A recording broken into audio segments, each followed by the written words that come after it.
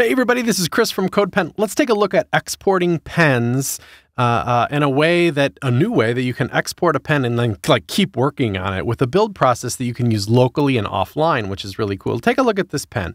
And if I'm logged in as myself here, I'm a pro member, of course, but this works whether you're pro or not. I can hit this export zip button and it's going to make me a zip file, and the zip file is going to be named what the pen is named, and I can unzip it and take a look. Now, if I take a look in here, what am I going to get? I get a SRC folder, which is kind of an industry standard kind of thing that stands for source, which is the original stuff that you had written. As a matter of fact, let me open this in a code editor so that you can kind of take a peek at what's in there, you know? So there's the source file, and in this case, the pen happened to be created at the HTML preprocessor Pug and the CSS preprocessor Stylus. Could have been Sass and Haml or just HTML, and could use Babel, and all those choices that you can make on CodePen.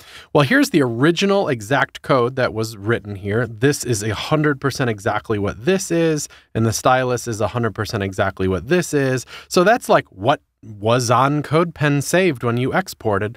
And then dist is the processed version of those two files. So you'll see, kind of a complete document and the processed CSS here. So if I were to open this, one reason you might export is you're like, I don't know, you're about to give a presentation and you're not sure if you'll have Wi-Fi. So you export it quick so that you have this that will totally work offline. This is exactly what this is in CodePen. It's just an offline backed up version of it. In fact, you might be using it for backup reasons or versioning reasons or to submit it to your teacher or who knows, So that's that. I mean, we've offered that forever on CodePen as exporting as a zip, but you probably noticed that other feature when I hit the export button down here. So if I hit export, I can kind of go back or refresh the page and you'll see these options. And one of them now says zip with build script as a pro feature. Now this UI might change a little bit, but there'll always be a button under export that offers you to export with a build script. Now this is a pro feature.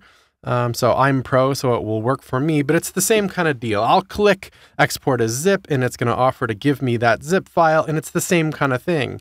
It's named what the pen is named and such. But if I open this up, you'll see that there's just more stuff in there. We've kind of configured this to be more powerful and more ready for different uses. Now, in this case, again, I'm going to open it.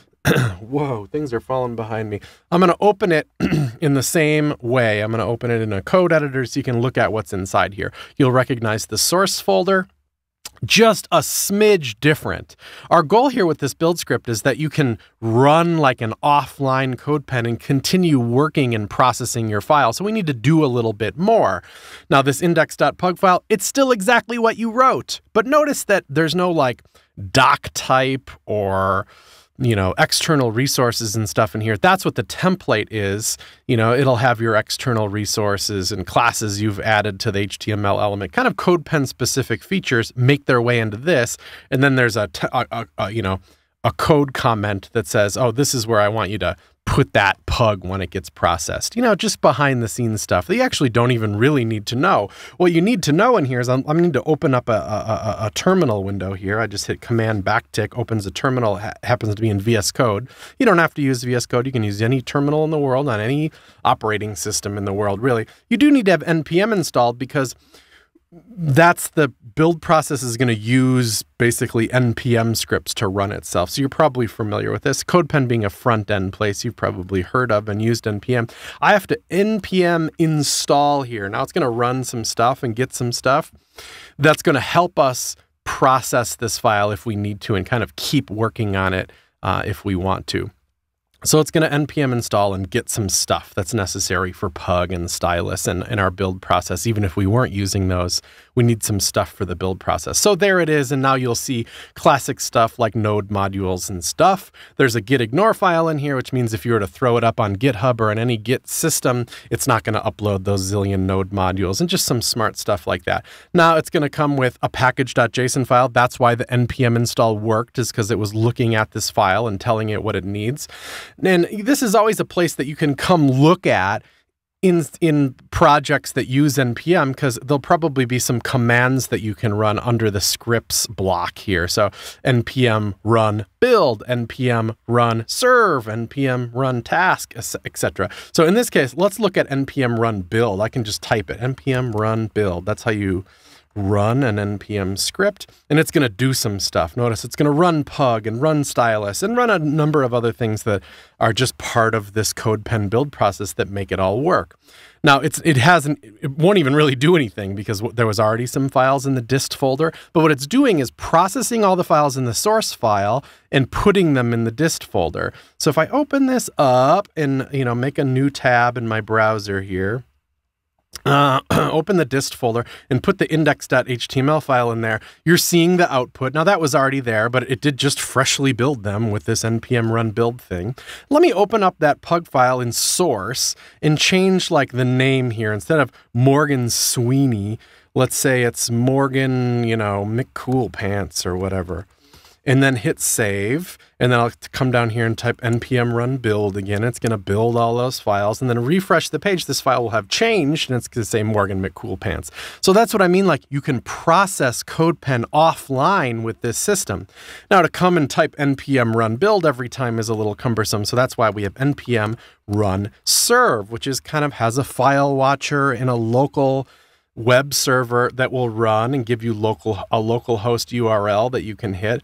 And now it's kind of watching that pug file for changes. So if instead of Morgan McCoolpants, it was Susan McRad-a-lot or whatever, and hit save, it's going to run this process and it's going to update this without me even having to come over here and refresh the browser. Let me add a bunch of exclamation points, one of my favorite ways to re-trigger a file save.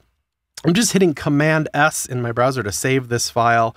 And by the time I get over here, it's already added those exclamation points. The same thing will work for your stylus code here. This just happens to be in stylus, which is a CSS preprocessor. But if I said background color red instead of this more nice gradient back here, hit save, it's going to process the style sheet and inject that red color in that background as soon as I hit save, which is like how CodePen works. Although in CodePen, you don't even have to hit save. It'll just detect your changes and do it. It's kind of like an offline CodePen.